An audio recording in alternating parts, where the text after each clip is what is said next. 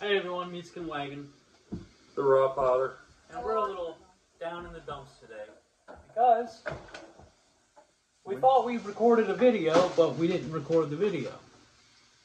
So, we're going to reenact what happened. So, hey everyone, Meatskin Wagon here. Hey, it's the old father. And today we're reviewing bubble tea. Not boba tea. Not boba. Bubble tea. And it's full of pearls. Pearls.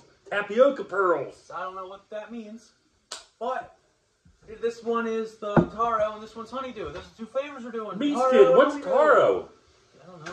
Neither do I. We're going to have to Google it. Honeydew is a fruit. I think it's a melon or a gourd of some sort. Right? I don't think it's a gourd. Gourds. Aren't melons gourds? I think zucchini's a gourd. A pumpkin is a gourd. Melons and pumpkins. Okay, you might be right. Way.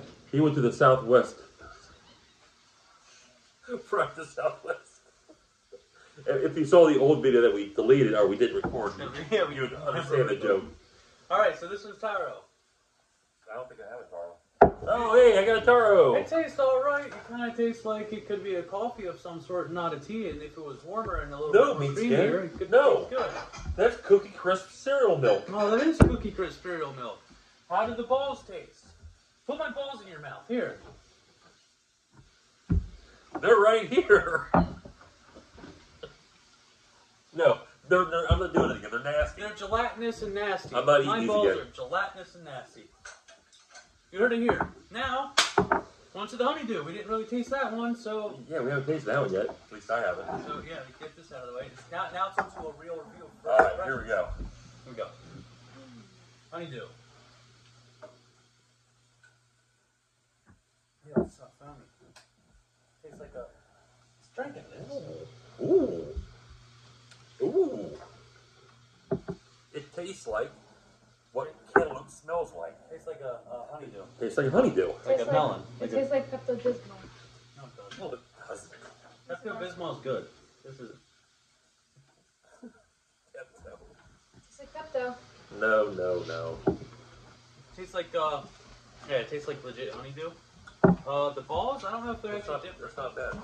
I'm not trying those again. I'm trying the balls. Try the balls. Come on, try my balls. Come on, they're in your glass. I already put them in there. You can't just back out now. Put your balls in my glass. Yes. You like teabag them? I gently dipped them in there. Spider. No, feel. I put that in there. Really see that?